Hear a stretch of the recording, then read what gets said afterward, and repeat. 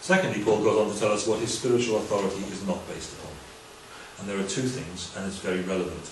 And then thirdly, he tells us what his spiritual authority was based upon. And again, there are two things. And again, forgive me, it is very relevant. So let's come to what Paul's authority wasn't based on.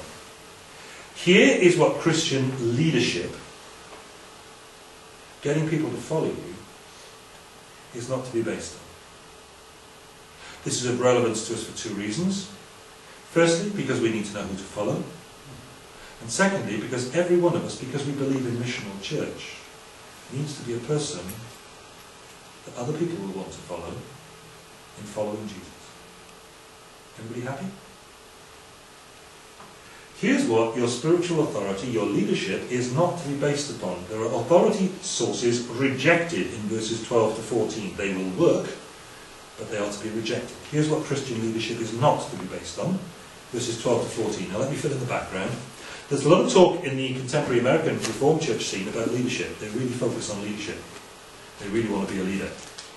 You've got these good old American boys, you know, or good young American boys, and they want to be a leader. And leadership is what they tweet and blog and all the time. I feel sorry for their wives, in some ways.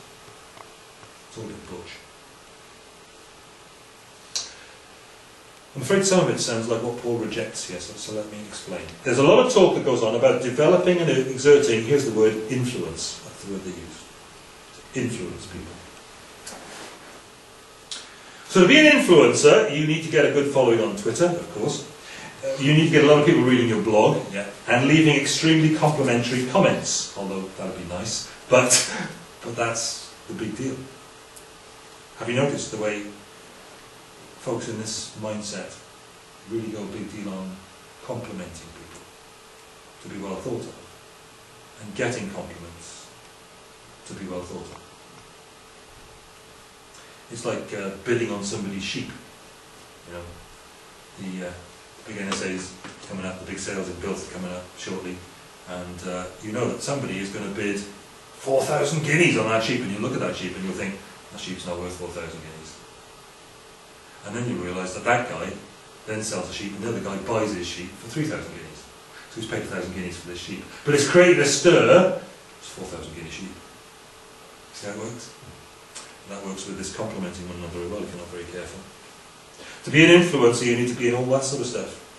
In a lesser way, I remember being spoken to by two very fine Welsh evangelical ministers on this side of the pond, very early on in my career, about the importance of going to conferences and fraternals and making a name for yourself.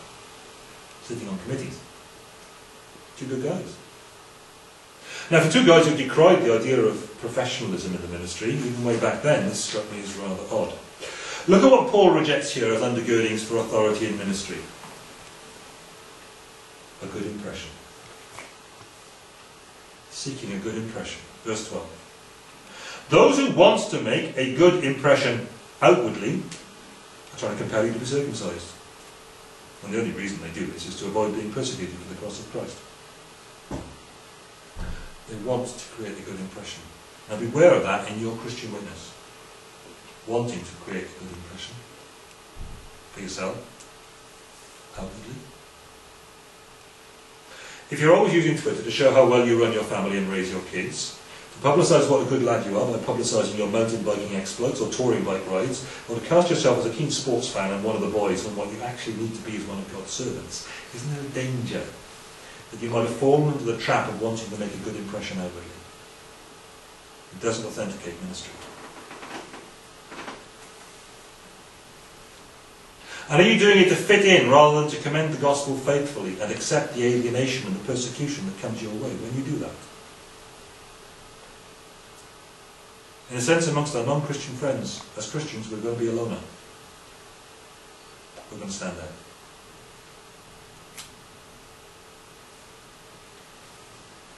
We need to be aware of those who seek to wield spiritual influence or build their leadership in inverted commas by making a good impression outwardly, because that is something that Paul wants no piece of at all. After all, come on, he's just said about addressing them in baby handwriting. Is this a guy who's trying to make a good impression? Paul is the opposite of all that stuff. But of course it gets worse than that, you see, because preachers who try to lead you by communicating that they are somebody are denying the basic truths of the gospel. Because the basic truths of the gospel say that I am a nobody trying to point fellow sinners to someone who alone really is somebody. Did I say that too fast? What should we listen to? Is the gospel of God's free grace to lost sinners, of which I am chief, says Paul somewhere else, is that gospel really served by preachers who jack their reputations up to make themselves out to be somebody? Suit, haircut, cool. You know, I'm jealous really because I haven't got a lot of hair to cut. I'm aware of these things. But this is an issue. Be careful. Don't follow these people, says Paul, because at this important point they are not following Christ, says Galatians 6:12-14. They want to make a good impression outwardly. And none of that is about exercising proper spiritual authority and leadership in the church. Now, leadership in the church is a biblical thing. It's the right thing. But that's not the way it comes. This isn't the way to do it. Going this way is about subverting the rule of God in His church by getting a following for yourself when you should be concentrating on getting a following for Jesus. Is that serious? It is serious. And that's clearly what Paul lays at the door of the Judaizers, getting a following for themselves rather than a following for Jesus. More than that, these guys are doing it for a dodgy reason. They're doing it to avoid being persecuted for the cross of Christ. They're not willing to stand out from the in crowd.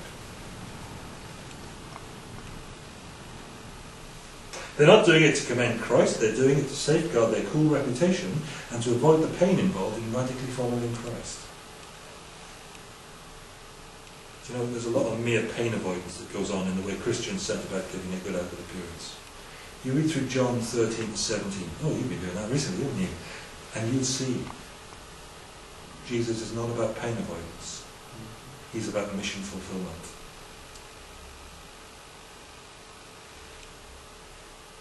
I'm afraid there's a lot of this contextualising the message and making it relevant and being cool that actually smacks a lot more of making it painless for the popularity-seeking Christian who's seeking popularity with the crowd and not with Christ. Now that is no excuse for being odd. Christians shouldn't have to be odder than they have to be. Come on, we've got to be odd enough as it is, haven't we? I read a book last week called Weird. So I recommend this book, everybody, you young people in particular, but especially old people like me as well. It's a book called Weird, because normal isn't working. It's a good read. And it's about how we need to be distinctive for Christ. Really, a good title sort of 50 years ago would have been Holiness. Because that's what he's getting at. If you're going to walk with God, you're going to be weird. That's a good book. Anyway, I've done the plug.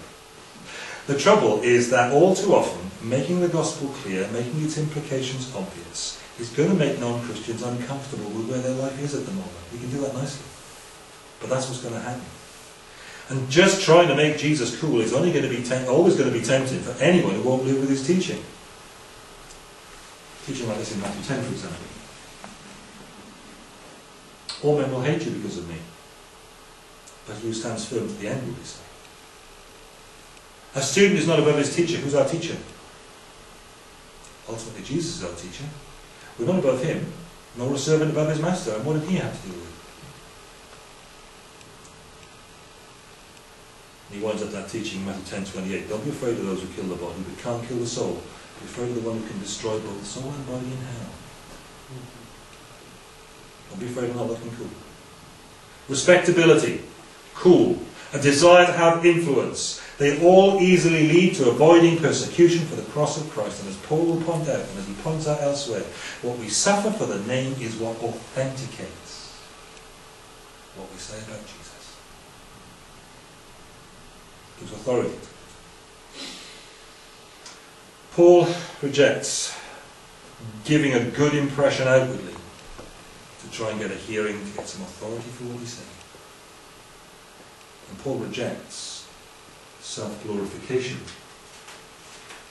as a way of authenticating and getting authority through what we say.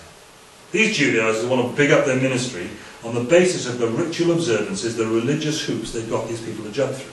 The Judaizers feel they're significant people because they've got these primitive people to get circumcised, to make themselves feel bigger.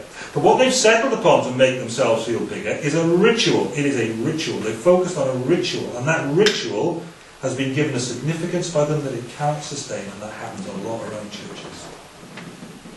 You give rituals a significance that they cannot sustain. Now, there may be fancy dress rituals, there may be bells and smells rituals, or there may be completely other rituals altogether. There may be contemporary musical rituals, or there may be contemporary dance rituals, or running around with flags rituals. Or have you been in churches like that? Have you been to one? We'll have a trip.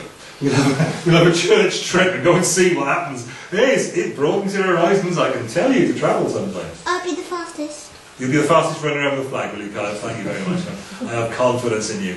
Some churches even have big flags for big people and little flags for little people. And you can all have a run around together. And we don't poke each other's eye out, I suppose it's okay. But we have our rituals. And we give them a significance that they cannot sustain.